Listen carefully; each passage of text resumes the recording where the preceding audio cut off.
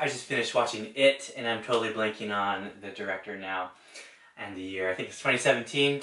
That's a little bit embarrassing, but it is based on the novel by Stephen King, of course, very famous author. And this is one that so this is a movie that I was going into expecting to give it like a 10 out of 10. But I actually noticed a little more flaws on my third time watching it. You know, the first time I watched it was with my friend. It was on a phone screen. Didn't pay a lot of attention. The second time I watched it, I really respected it. I was like, damn, this is a good story, an interesting universe. Third time I watched it, it's still good, but the flaws are starting to peer out at me a little bit more, so I'm going to have to place more emphasis on them, even though I do think it's a great film and I definitely recommend it to you. So, excuse me for not remembering everyone's names. Okay, so basically Georgie is this innocent little kid and he goes missing, and it turns out that it's a creature, basically this all-powerful, omniscient creature that returns every, 27 years out of hibernation to feed on children. And it's important to note that the more afraid his prey are, the better they taste, I guess. And it kind of seems by the end of it that he's not even able to eat them at all if they're not scared. That's important to know because otherwise the villain's actions wouldn't make any sense in this movie, because he's just toying with them the entire time. So it's important to know that he's trying to make them scared. That's his objective. And his brother, what was his brother's name? I already forget. I mean, the children, they all kind of just mix into one. You know, there's Beverly, the girl. There's Mike, the black one. There's the Stranger Things kid. There's the one that's really afraid of diseases. There's the fat one. This is what I'm doing right now is reminding me of what Michael Scott did in The Office when he's trying to like give seminars to those people. He's like, this is how you name associate people: shorty, beardy, fatty. Yeah, I'm sorry. There's too many of them. They don't have they're not extremely developed or anything. So they're just kind of one big clump. I kind of consider them all one big protagonist. The group, the Losers Club as a whole, is kind of just one big protagonist. They all have their own little fears, but they're not that important. Like, for example, Mike's parents being burned alive is just kind of thrown in there, and it's not that consequential.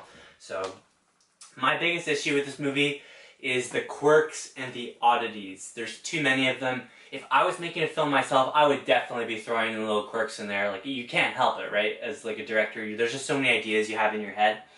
But too many of them made it to the, past the cutting floor. There's just too many quirks, and I'll discuss these quirks more later. But let's start off with what I like, okay? So, I personally love this story. I don't care that it's a horror movie. I watched this one for the story. I really like the universe. For the most part, I think it's a really, Pennywise specifically, not really It. I like Pennywise as an antagonist. I think It's kind of a dumb, I've seen the second movie, so I don't really like where It goes, but I think Pennywise the Clown's, Bill Skarsgård is a fantastic antagonist, amazing performance, like Heath Ledger Joker material for sure. Love the soundtrack. I think the pacing's pretty decent. For a horror movie, it's actually pretty vibrant, colorful, and bright, and pretty sunny for the most part, so I like that. I like all the little Easter eggs hidden everywhere. You can, if you're paying attention to the background, you'll constantly see, Pennywise is influencing things in the shots and the scenes, so I thought that was pretty cool. And I think this movie's biggest strength is the fact that the children, until the end, don't have plot armor. So basically, in most Hollywood movies, children are immune to violence, murder, blood, etc. All kinds of subject matter like that. But in this, they're dropping F-bombs, they're swearing, they're making sexual innuendos. The youngest of all the children literally gets his arm eaten off in a very graphic and shocking scene.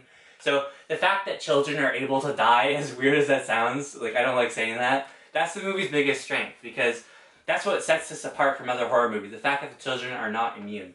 I haven't watched a lot of horror, so maybe this is a more common thing that I realize, but personally, I watch this because it's a Hollywood blockbuster. That's the main reason I watch it. I don't really watch horror specifically.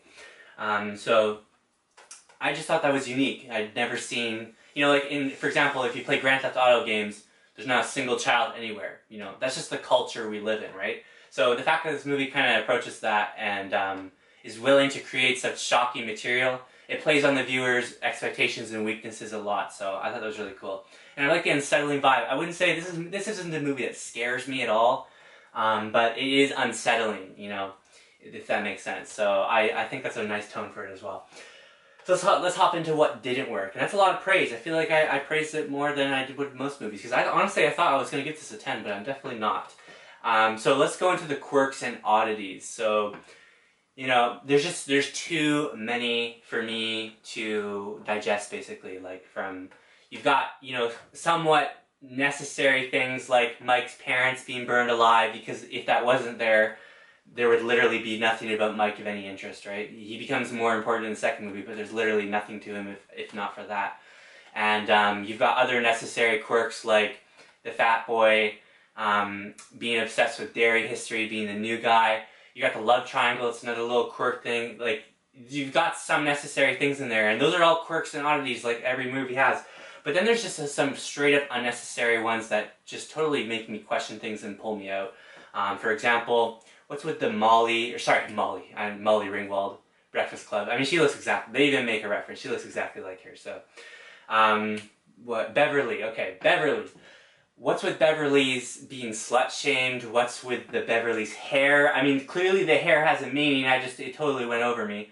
The blood obviously has a huge meaning, I wouldn't have cut that. The blood's obviously with, like, you know, growing into a woman and being, you know, the periods and stuff. So it's, you know, this movie does have some interesting ideas, but, sorry, let me get more in focus here. So, I don't understand why Molly's dad had to be such an intolerable, disturbingly creepy dad. It's already a super disturbing and creepy movie, you know. I don't need that extra element that literally adds nothing. So, yeah, I didn't care for that at all. I don't know, it was just hard to watch those scenes. It's not like, you know, it's not like impressing me with how edgy they're being. It's like, what the hell are you doing, you know? So, Molly's dad, just way over the top, edgy. Didn't get the whole emphasis on, sorry, Molly. Whatever, we're gonna call her Molly now. No, but, yeah, there's a lot of stuff with Beverly that just didn't need to be there, I think. She was already the one girl of the group, so she already has, like, a unique role, if you know what I mean. So, there's just too many oddities with her. It's not her fault, obviously, it's just, yeah, I don't get that. The hair and the dad, it's just terrible. The other antagonist, what's his name? The bully. The psychopathic bully guy. You already have a psychopathic lunatic in this movie, Pennywise. Why do you need a second one? His involvement in this movie makes no sense to me. It just feels like the movie's trying to be overly edgy, you know, carving something into that, you know, carving his initials into the boy was just a little bit over the top. You know, it's a very extreme movie, but, like, there's some times where it's just a little bit too extreme. Like, you're already extreme enough. You don't need to try and impress me anymore. So it just come off a little bit too much at times. So yeah, I would have cut him from the movie entirely. Just that one bully. You could have kept the other bullies in, but that one bully should have been out of the movie. Why does Pennywise feel the need to get the bully to murder his father? Honestly, couldn't tell you. Pennywise, why does he want to recruit him to do the dirty work for him at the end of the finale? I mean, I guess that makes sense, but at the same time, it's like, you're an omniscient, all-powerful deity. Do you really need some random kid to do your dirty work for you? Maybe it's one more meal for you, but that kid's obviously not going to be as afraid of you, so... And wouldn't you get a tastier meal if you just killed the kids yourself instead of getting some bully to do it? There's just there's a million oddities like that, okay? I don't know why... God, I wish I remembered their names. Why is that one background kid kind of... Like, why does he have this woman, this weird-looking woman? She was probably the scariest part of the movie for me just because of how jarring she looked. She looked like she was out of, like, a creepypasta. Like, why her? They keep making reference to her, and it's like, what's so special about her? That's just Pennywise transforming himself, right? Morphing himself, but, like, why? What's with the specific fears? Like, obviously, Beverly's gonna be afraid of blood. That makes sense. I mean, they literally show her buying Tampax. I think it's pretty obvious in your face. You got the kid with the disease guy. I mean, I didn't care for the appearance of the disease guy, but that makes sense as well, the disease. I mean, they don't play on the burning victim, like, at all.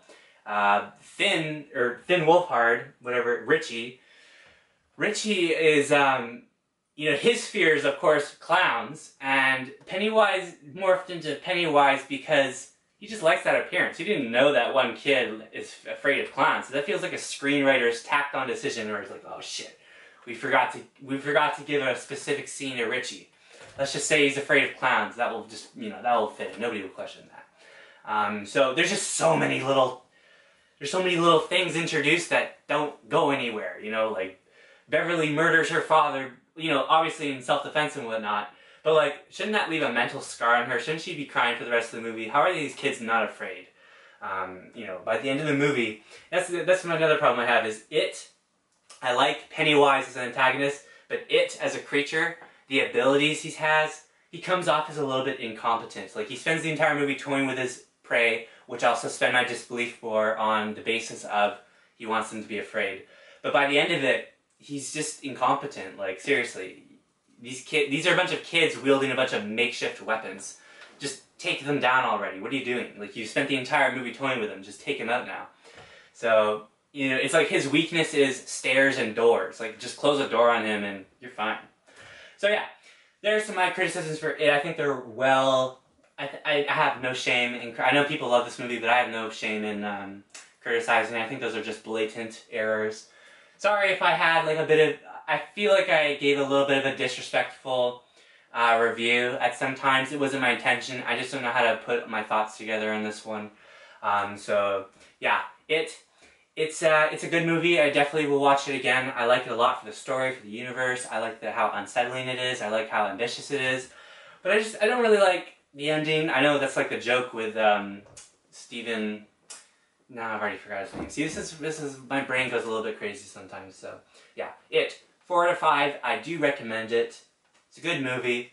It just has some, you know, it's got some screenwriter problems because it's a chapter 1 of a 2-part story, so they have to end it somehow, right?